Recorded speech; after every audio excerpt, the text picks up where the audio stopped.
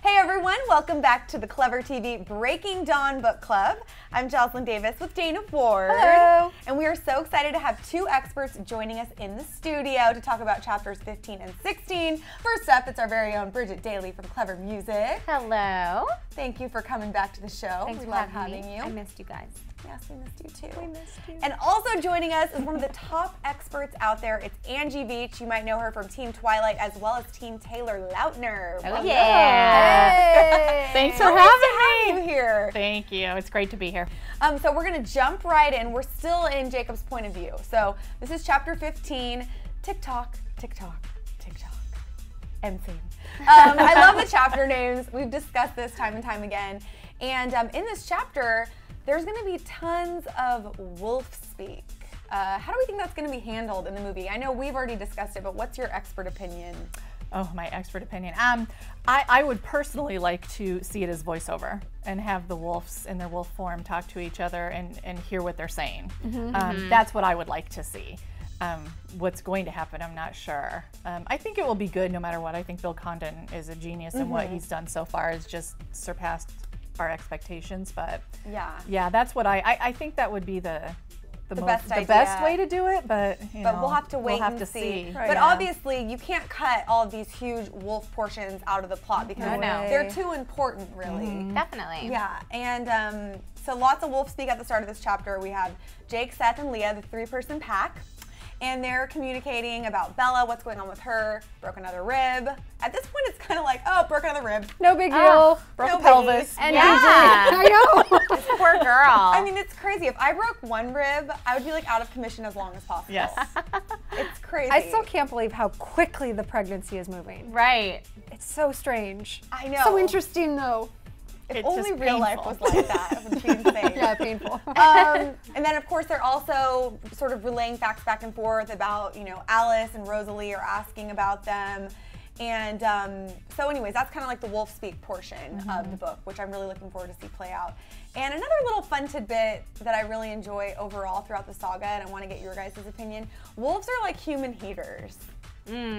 I love that part of the wolves. Yeah. Yeah, right? And so important in this chapter, especially because Bella is so cold. I know, it's like finally it comes into play as something that's beneficial. Yeah. And Jacob learns, speaking of how fast the pregnancy is moving, that Bella's due date is in 4 days. And what? Isn't that crazy? I mean, insane. seriously. And he starts to cry when he learns, that the bigger she gets or realizes, like the tighter her pull becomes on him, which we can view as foreshadowing. Yes. Right. Now. How horrible would that have been? What are you thinking that this scene's going to be like in the film? Like, Taylor crying? Devastating. Yeah. I think it's just going to be so hard. I mean, Taylor seeing him play Jacob being devastated is he's great at it. And it's very touching, and it's going to be really hard to watch. Heartbreaking. Well, thank goodness it's only 4 days left until the baby is born, because otherwise we'd see him so upset for a long time. Right? Yeah. Yeah, it's not a nice. He's already been through enough, the poor guy. Yeah, I mean, 4 days is enough. And he's so annoyed by his emotions. We see a lot of this like back and forth because, when he comes into the room, like she's excited to see him and he's like, doesn't want her to be excited, but he does, but he doesn't.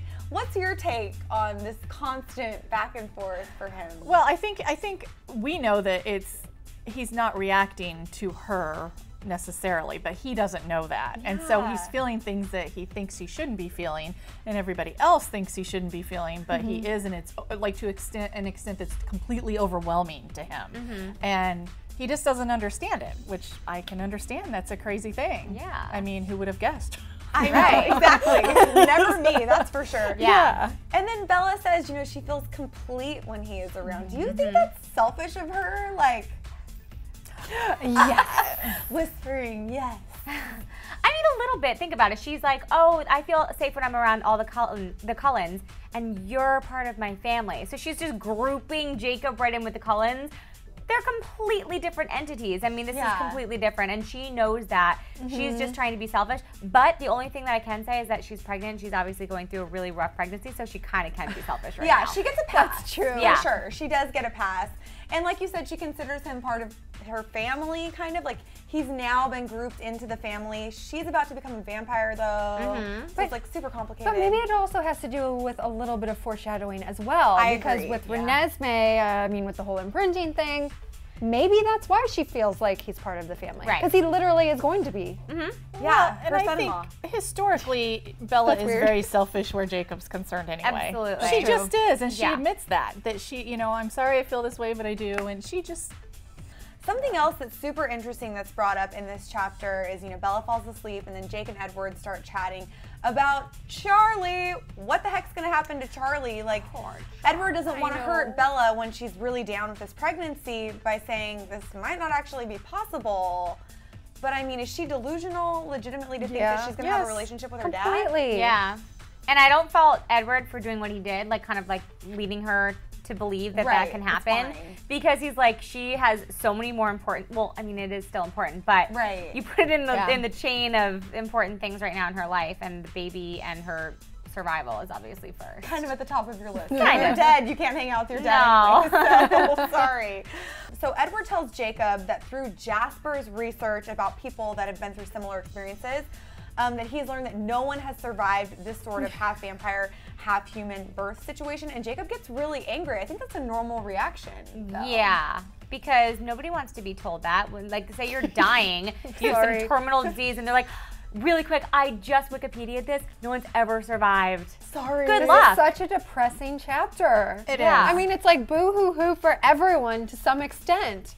And then you have Rosalie being really flip about it in the background, which, you know, just infuriates everybody. Just, like, makes it worse, Yeah. like just churning the pot, kind of, and getting everybody even more emotional about it.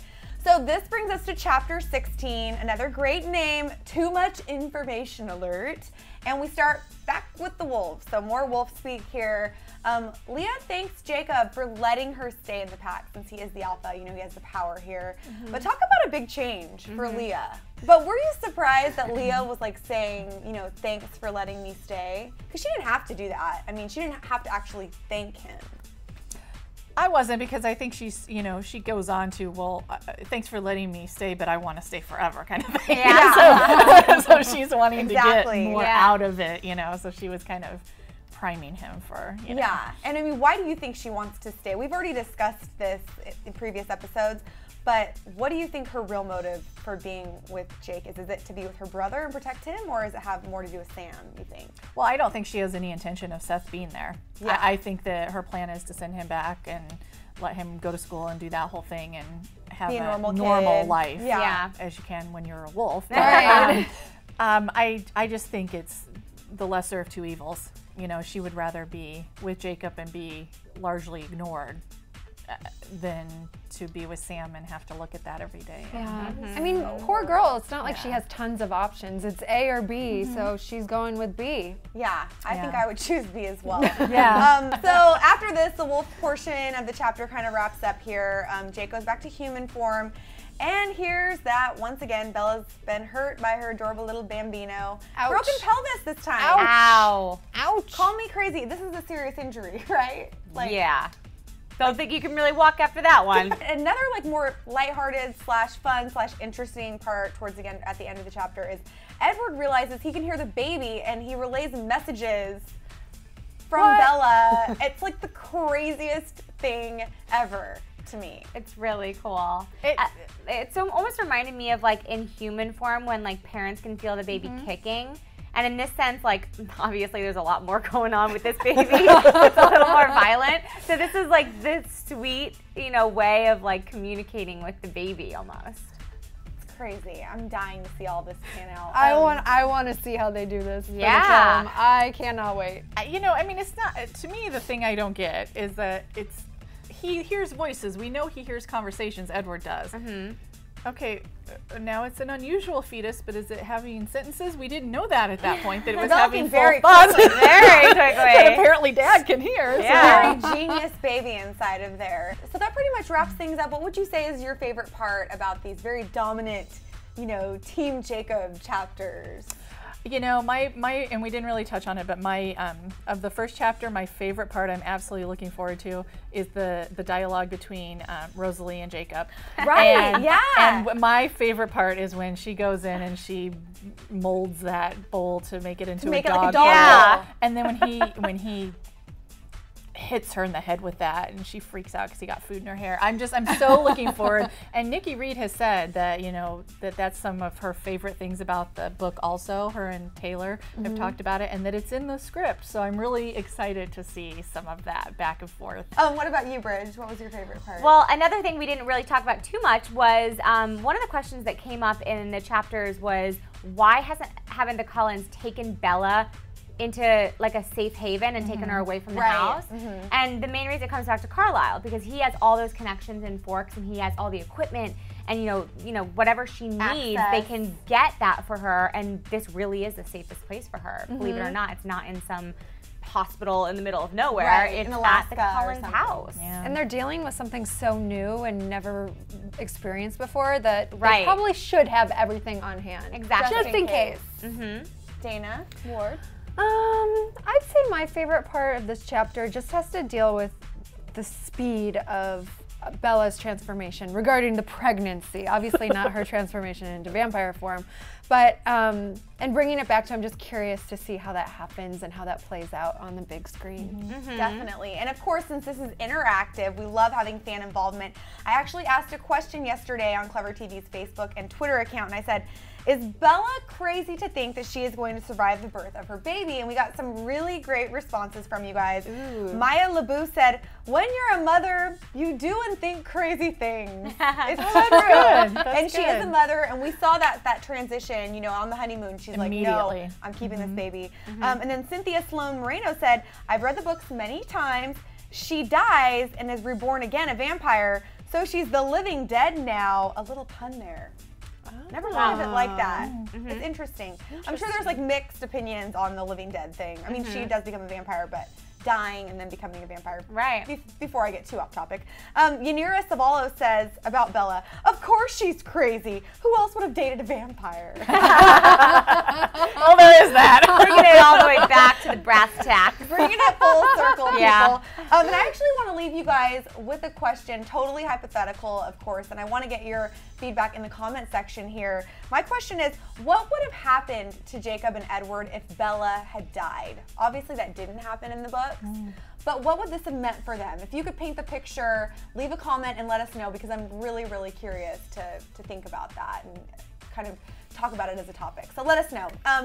You guys, thanks as always for hanging out. The book club. Times. Yeah, this is fun. This is a good one. Good chapters. Angie, how can our fans keep in touch with you? Because you are like always on the ball with all things Twilight. Yes, they can follow us at www.team-twilight.com, or for all the Taylor news, teamtaylorlautner.com. Love it. Awesome. And we'll have those links for you guys here Bookmark. in our info section. Bookmark. Yeah, exactly. So make sure to check them out. There's tons of information, all the latest on Twilight and Taylor Lautner. And of course, stick with ClevverTV, because we are going to be breaking down Breaking Dawn leading up to the big premiere of the first movie, which is right around the corner, November 18th. Can't wait. I'm Joslyn Davis with Dana Ward, and we'll see you guys next time. Bye. Thanks.